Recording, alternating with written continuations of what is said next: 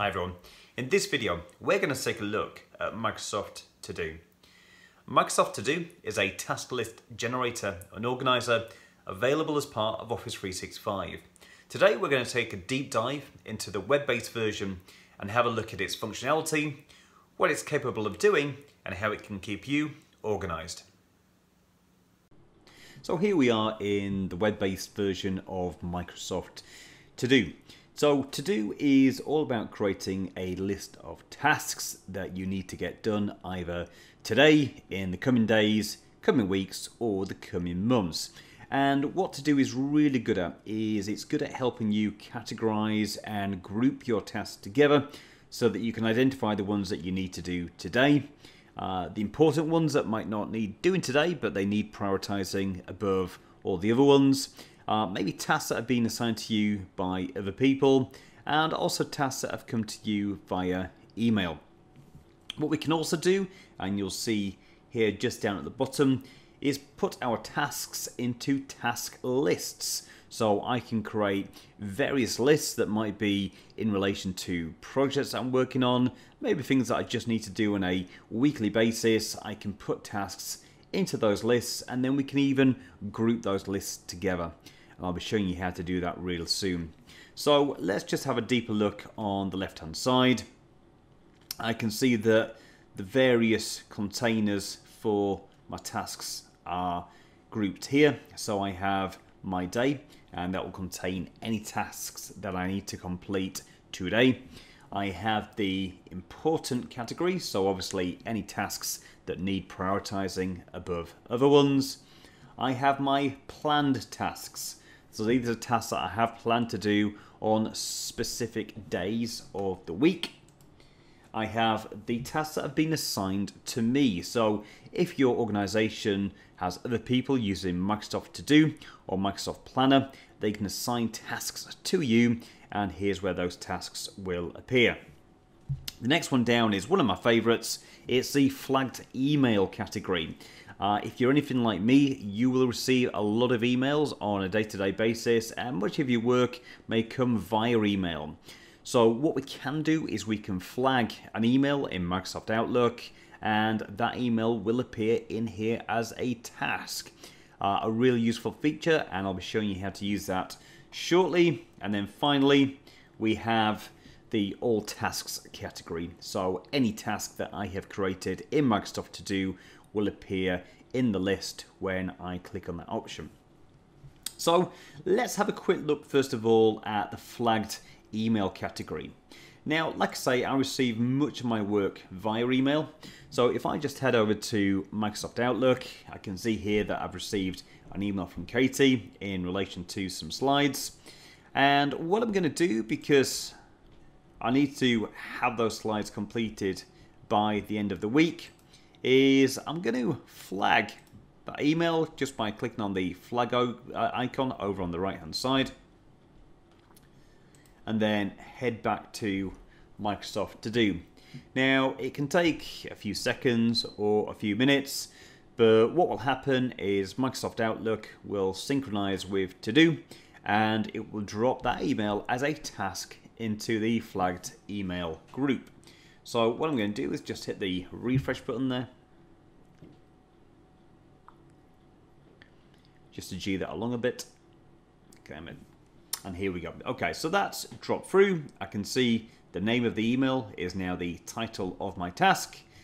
I haven't set when that's due by yet, so it's made an assumption that the task is due today, and I can see that it has the little envelope icon which indicates that came via email. So what I'm going to do is I'm going to click once on the task, and I can see here on the right hand side I get a bunch of extra options. Now, one of the things we can do, and we'll be looking at this in more detail later, is add steps. You'll find that a lot of the tasks that you do will have various steps to them. So for example, if I was creating slides, maybe I would have to research the content of those slides. Maybe then I would have to find images to accompany my slides. And maybe I would then have to rehearse my timings.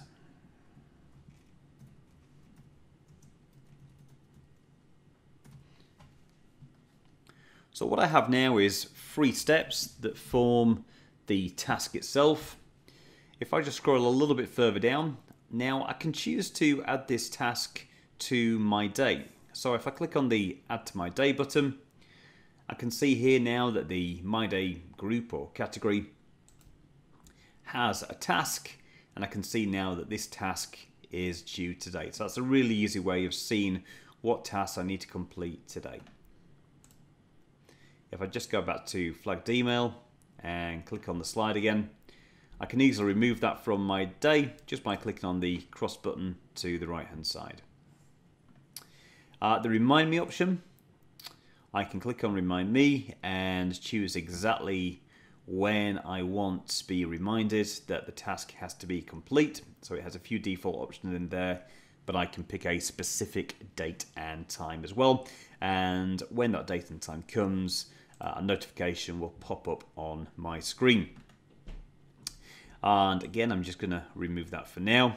I can make this a repeating task, so I can say that this is something that I will be doing on a daily, weekly, monthly, or yearly basis, or I can even customize exactly when those reminders or those repeat items recur. And if there's any files that I want to add to the task, I can click on the Add File option, navigate over to whichever document or file I want to attach to the task. Okay, we've got a slight error there because the document's already open. But that would add a file to the task itself. Now, one thing you do need to remember is there is a 25 megabyte file limit when adding a file to a task. And then finally, down at the bottom here, I can open the item in Outlook. So if I want to go straight to the Outlook email, click on that and it opens a new browser window where it will show me the contents of the email. And then finally, we can add a note to the task down here. So as I go through and complete each of the steps involved in this task, all I would do is click on the task and then tick each of the actions off on the right hand side. And we can see that once I tick off the first step, over here on the left hand side, it tells me there are 1 of 3 steps completed of this task. I tick the second step, complete that, and then finally tick the third step. And you can see now it's telling me that all my steps for this task have been completed. So all that remains to do is mark the task itself as complete. And I can see now the task has been struck out. So that's that task completed. Let's just head over to the main tasks group or category and see what other tasks we have in there. So here's some other tasks that I have in relation to the presentation that I'm due to complete.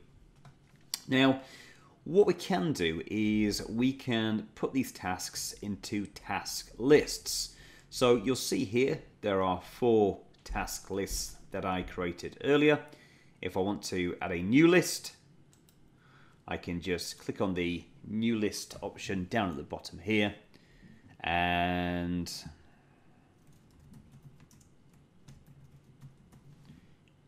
type in the title of the new list and hit return. If I want to put my tasks into a task list, once I've created those tasks, which I can do easily just by going down to the tasks option here and creating a task. So let's say we're going to send a follow-up email as well after the presentation. All I need to do is just left click and drag and drop those tasks into the task list. So I'm just dragging those down to the presentation list. So I can see now that the presentation list has 4 tasks. if I click on the presentation list itself, I can see all the tasks in that task list. Now, what we can also do is we can group lists of tasks together. So we can see here, I've got a mixture of business related task lists and personal related task lists. So what I want to do is I want to create two task list groups. So I'm going to click on the icon down here and create a new group, call that work. And then I'm going to click on the group icon again, and I'm going to create a separate group called personal. Okay, so you can see now that I have two list groups.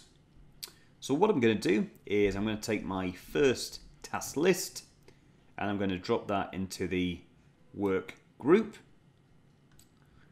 along with my second work related task list and along with my third.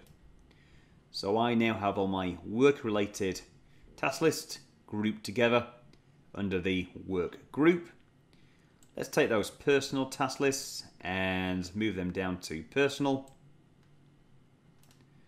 So I now have my personal task lists as well. And we can easily expand or collapse those task lists to see everything in there. So that's really straightforward.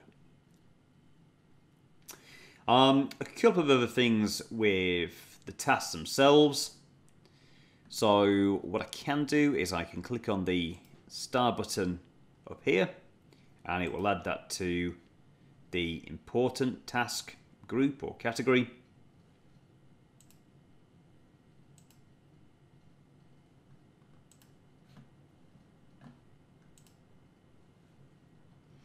I can also do that just by hitting the star button from here as well. We can also right click on any task to mark it as completed, or we can even copy the task and put it into one of the existing task lists. And finally, I also have the option to delete a task.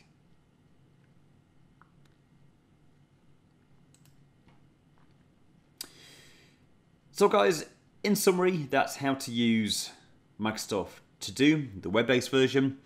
In a future video, we will have a look at the iOS version, as I believe that contains some enhanced functionality. But for now, hit that like button, give us a subscribe, and we'll see you soon.